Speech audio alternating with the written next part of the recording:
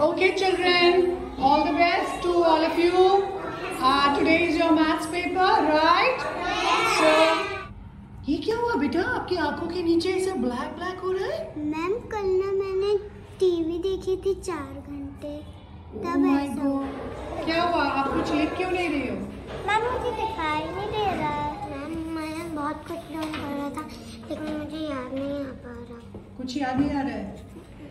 Dear parent, आपने देखा कि too much screen time, use of gadgets in their day to day life can lead to anxiety. बच्चे exam का paper तो सामने आता है, पढ़ करके तो मैं आया था, लेकिन मुझे कुछ याद नहीं आ रहा, मुझे सब कुछ कंफ्यूजन हो रही है, सारी चीजें जो है मिक्स मैच हो गई हैं, समझ नहीं आ रहा है।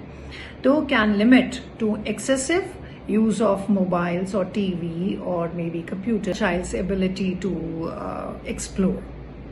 It can slow down a child's social development or say isolate them from the society. It can, most important, it can lead to severe eye problems like dry eyes. So therefore you are requested, dear parents, to kindly remove the gadgets and the other things that affect a child's memory and brain development.